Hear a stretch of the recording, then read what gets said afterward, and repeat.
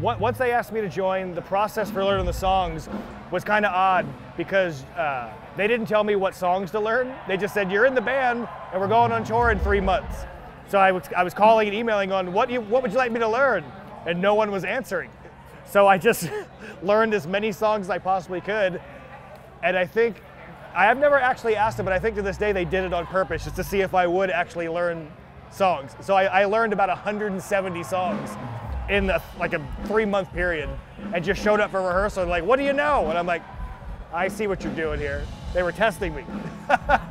So I learned as much as I could as fast as possible. And evidently I learned the right songs because I'm still here. Cool.